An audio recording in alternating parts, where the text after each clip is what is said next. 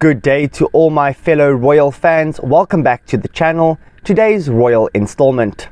Prince Harry was left feeling lonely following the fallout from the Oprah Winfrey interview he did with his wife Meghan Markle in March last year. With the Duke and Duchess of Sussex based in the US, Meghan was able to call upon support from her friends. But Harry didn't have people rallying around him in the same manner. He even appeared to be cold-shouldered by members of the royal family during the Sussexes' brief return to these shores earlier this month for the Queen's Platinum Jubilee.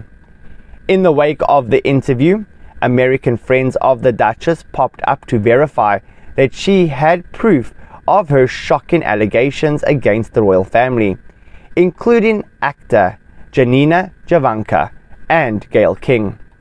Yet, over this side of the Atlantic, there was pretty much a wall of silence from Harry's friends. Commentator Daniela Alsa claimed in a new report. All of the loudest voices are people from Meghan's side of the aisle. While California native Meghan is very well connected and counts stars like the Clooneys among her pals, Harry is also known to have a wide circle of trusted chums, so their reluctance to go public with their support is as startling as ever, Ms. Alsa said.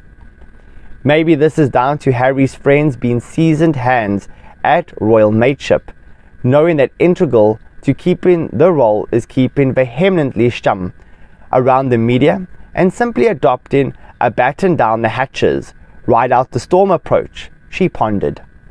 Surely, now would be the moment for a well-placed Eton chum or two, with permission mind you, to offer up a sympathetic interview or a quote here and there to help Brits understand what the formerly beloved British son is going through right now.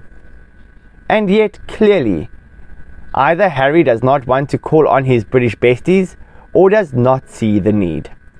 Ms. Alsa went on to suggest that Harry may be a tad lonely in California, similar to what Meghan went through when she joined the royal family in 2018. Thank you guys for watching today's installment. As per usual, don't forget to like, comment and subscribe for more.